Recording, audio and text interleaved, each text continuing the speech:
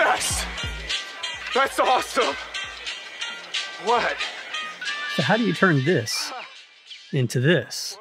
Let me show you.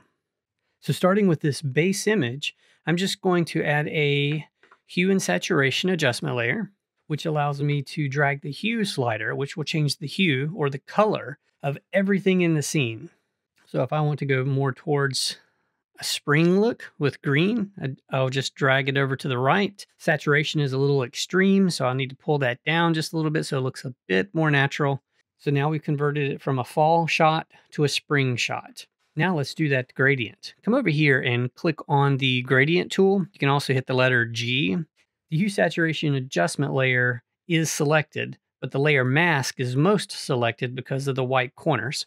With my color set to black to white, and you can get it back there just by hitting the letter D very quickly, or X.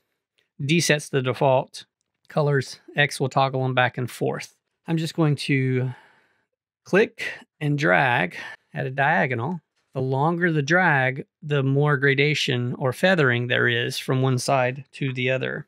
Let me show you the mask by holding down the Alt or Option key and clicking on it. So that's the mask I just created. If I were to draw just a short line, you see there's a very little transitional space between. Let's toggle that back on by hitting the eyeball. See, it's a very hard line. So if you want a softer transition, just drag it a bit further and figure out where you want it. I think I like mine somewhere right about here.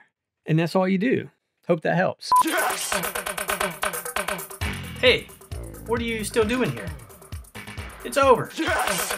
Actually, all kidding aside, I hope this video helped. And if it did, consider subscribing. I like subscribers. That's awesome!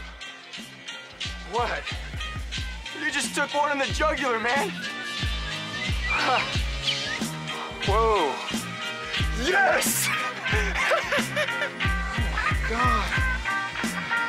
Oh my God, I did! Is this bad? Is this bad? You should pull that out.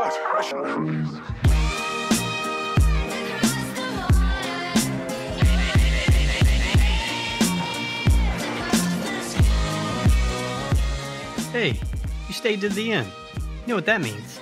You're awesome. I'm talking about you. Now get out of here.